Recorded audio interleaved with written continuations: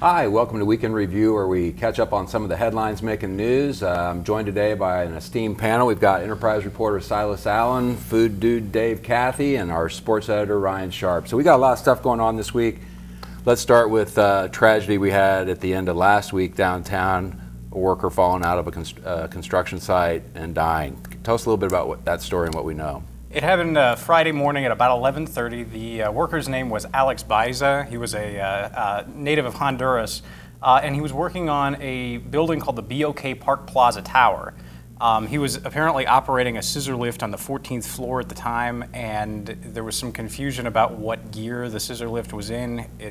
Some witnesses say they thought he was trying to make it go up and down, and instead when he pushed a lever, it went forward and it went right over an edge.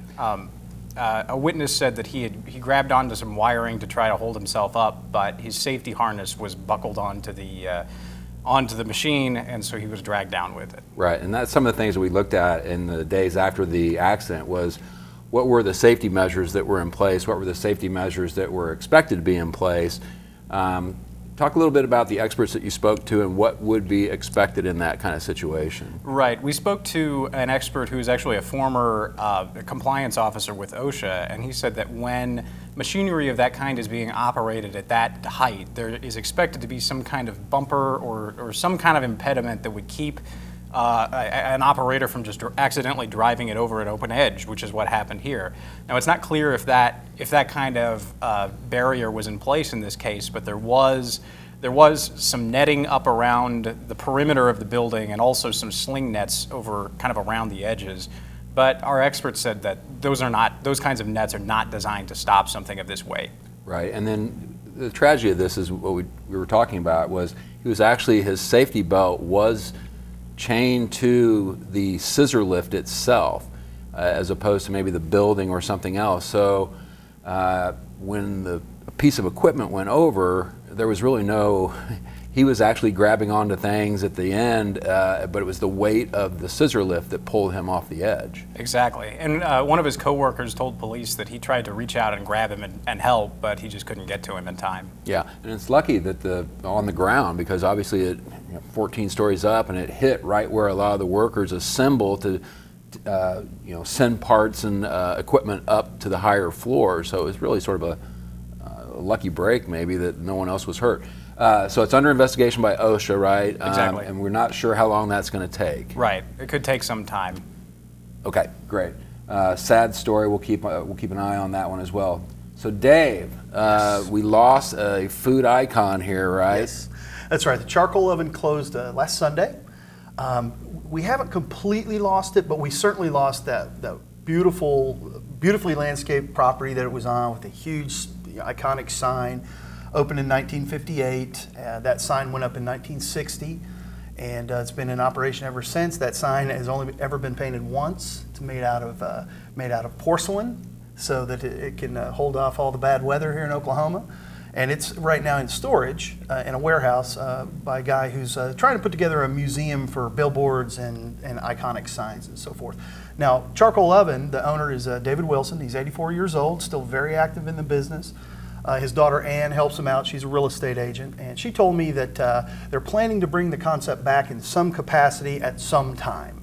But as you can imagine, with an operation that old and that established, the transaction was pretty heavy, and they had a lot of work to do. They closed it out on Thursday, I believe, and she told me they're going to take a breath, figure it out, and then decide what they're going to do next. And then you had a great story about, this is sort of a passing era of a certain type of restaurant. That's right. We sort of saw it with the cafeterias. Yep. Now we're sort of seeing it with these drive-ins. It's interesting how these patterns are driven by our habits, obviously, and it's when it's simple supply and the demand diminishes for these older style restaurants when new technology comes along and changes things.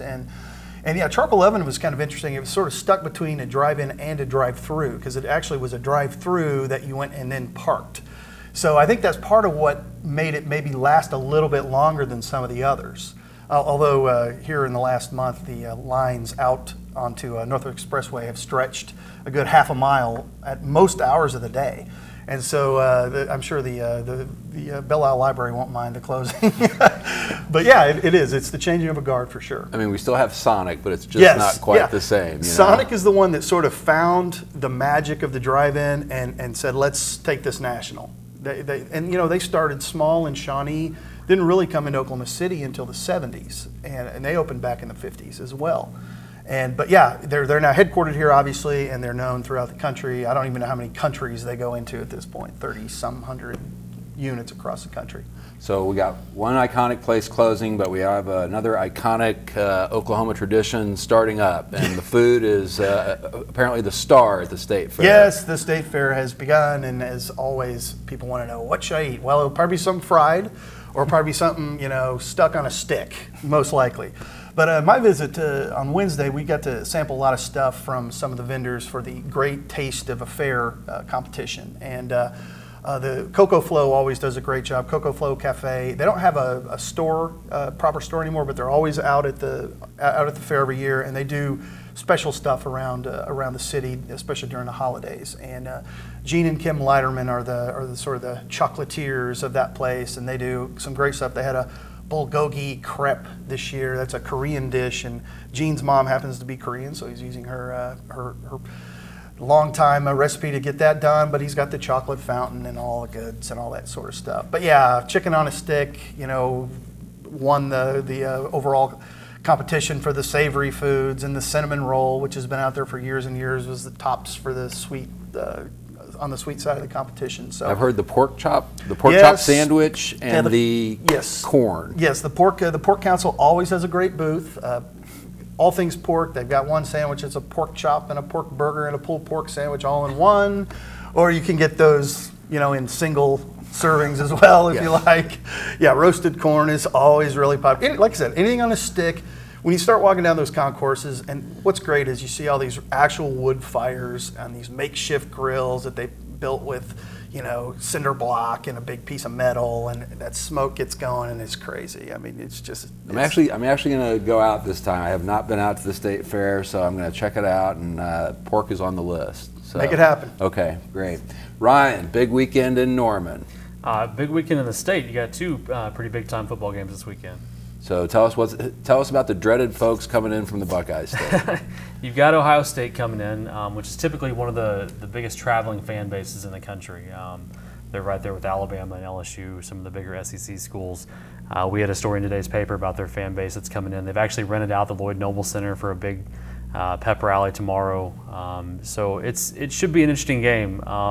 You factor the magnitude of the game and what's at stake. With the large fan base, the first real competitive game that's going to be in with the new side of the stadium. It should be a fun day in Norman. Stripes, right? We're going for the stripe out. Yep. Or whatever. At both schools, actually, they're trying to stripe the stadium. It's something to get fans engaged. Something that looks cool on TV. It's a bit of a marketing deal, but both schools are doing it this weekend. Now, how about O State? Who do they have this weekend? They've got Pitt coming in, which it's going to be an interesting game. Pitt averages about 230 or something yards rushing per game. They're a running team. Something that OSU actually does defends well. They can stop the run. Of course, OSU coming off the heartbreaking loss against Central Michigan, and all Pitt the coming off a big win against Penn State. Absolutely, right? And so you've got two teams coming off of different emotional highs, and so that'll be an interesting game as well. So we got a lot of stuff going on in town this weekend: State Fair, football, all sorts of things to keep an eye on. And to keep an eye on that stuff, be sure to check out newsok.com. Pick up the Oklahoman 7 days a week. We're here. We have all of it, every bit of information you kind of want to have for these kinds of things. Look forward to you reading our stories, and we look forward to seeing you again soon. Thanks.